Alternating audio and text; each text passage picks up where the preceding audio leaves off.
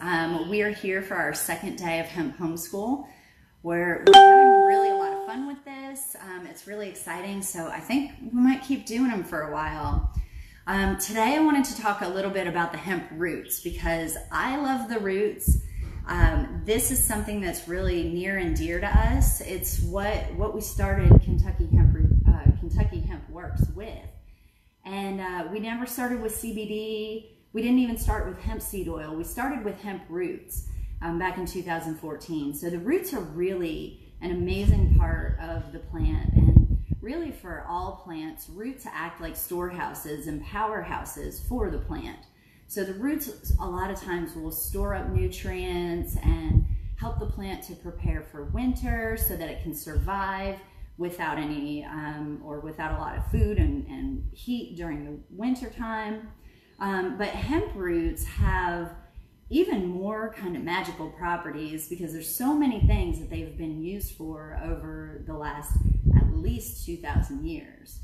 So we know that there's a long history with hemp roots, even back as far as you know, the 1st century AD. The natural philosopher Pliny was one who wrote extensively about the use of hemp roots, and he used them for a wide variety of things. So one of the main things that they were used for was for relief of joint pain.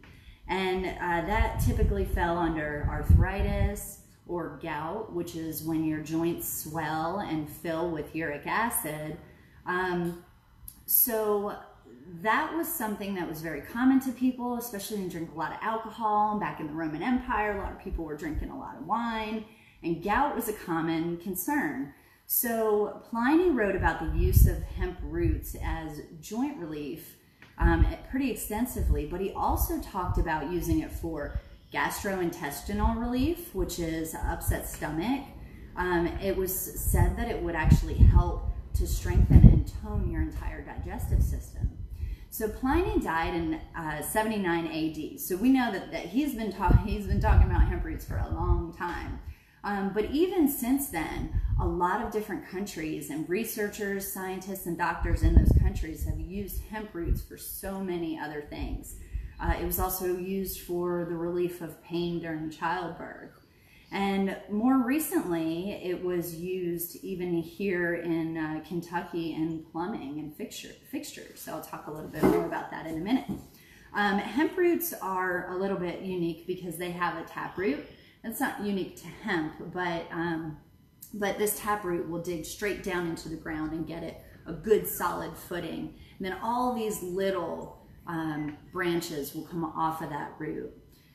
But back to all of the different uses for the plant, for the roots specifically, it was used in some really cool things in different countries, including China, where hemp roots were used for smoke bombs and explosives. So they had a whole recipe of different natural products that they mixed together and actually could make smoke bombs out of roots.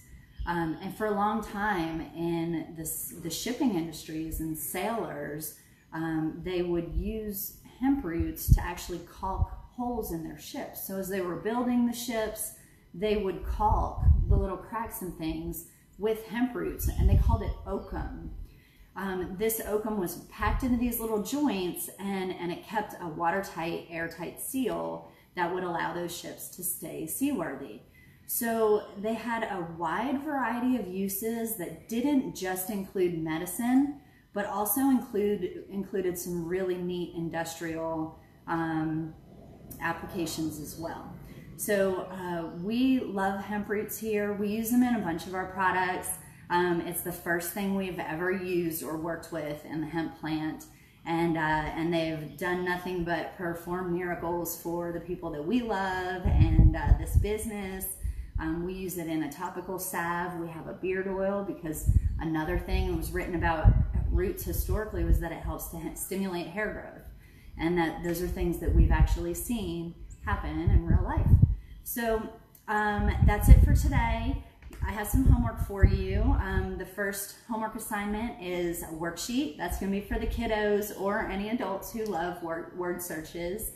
I also have a little bit of civics homework. So the second assignment is a link to the Kentucky regulation that talks about using hemp in plumbing. So check that out. It's not, you don't have to read the whole thing. It might not interest you, but see if you can find where it actually references using hemp when you're plumbing your joints together. And then the third thing is a little bit of higher level reading for anybody who's looking for something a little more exciting. It is a National Institute of Health link where it's got some research, but it's also got links to a lot of other research. And so you can feel free to just go down the rabbit hole as far as you want on that one. So we'll see you again on Tuesday. Looking forward to seeing you guys again next week. Bye.